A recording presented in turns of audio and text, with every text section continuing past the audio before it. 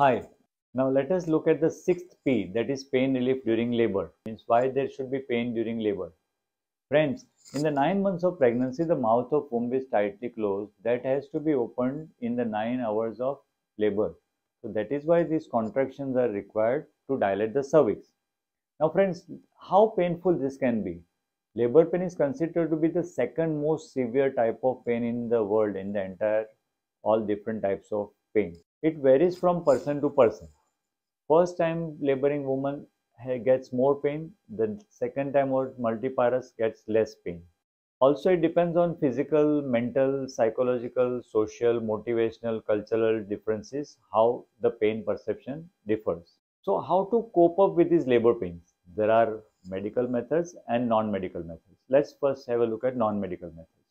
Basically, you have to distract yourself from this pain.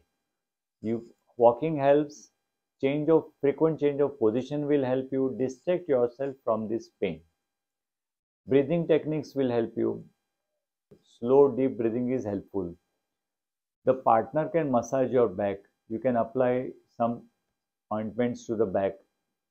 Heat application, hot fermentation is also helpful. You can have hot water bath or apply jet of water on the back. All these things can help. Also, you have to learn to relax during labor pains. You can have deep breathing, you can listen to soft music and distract your attention from the labor pain. Now let's see about the medical methods of pain relief. There are some analgesic injections. One is injection tramadol. This injection can be taken in the active phase of labor. It is given intramuscular. It should be given 4 hours before the actual labor takes place. It can cause a little bit of nausea, vomiting. Other injections are narcotic injections also can be considered, like morphine, pentazocine or fentanyl. This injection can cause nausea, vomiting. It can cause slowing of breathing of the mother, that is laboring woman, and it can cause little bit of slowing of breathing in the neonate also. So presence of neonatologist or pediatrician at the time of delivery is advisable.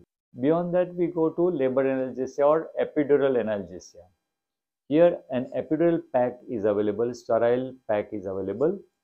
Anesthetist is required. He puts a needle in your back. Through that he introduces the sterile indwelling catheter. Needle is withdrawn and the catheter is fixed in position. Through this catheter he gives top-up injections of local anesthesia so that you don't get the pain during labor. The motor power generally remains, the sensation is taken care of, and therefore you don't get the labor pains. The side effects on the mother can be drop in the blood pressure, so your blood pressure and vital parameters are properly monitored. The side effect in the fetus can be the fetal heart rate alterations, and therefore the fetal heart rates are monitored on cardiotocography or NST machine. The progress of labor is monitored by doing 4-hourly per vaginal examination. The disadvantage is that you don't get the pain sensation, therefore when the cervix dilates fully, you don't get that urge or bearing down sensation, and therefore doctor does your internal examination, tells you that you are fully dilated, palpates your contraction per abdomen and asks you to bear down during the contraction. You have to bear down during contraction, even though you don't get that urge of bearing down. Sometimes the second stage may be prolonged and you might require assistance in the form of forceps or vacuum delivery. Friends, in case for any reason you end up in cesarean section, the same epidural labor analgesia can be converted into anesthesia for cesarean operation and you can undergo that.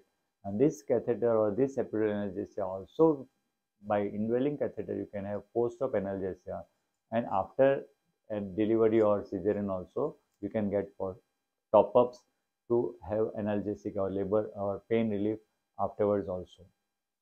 So friends, you can have discussion with your healthcare provider in advance and consider what type of labor analgesia you will go for. Pain relief will definitely help you achieve a normal delivery. I have other 9 videos, 9 P's on labor and delivery. Do watch them. They will definitely benefit you. Thank you. Keep watching, keep learning.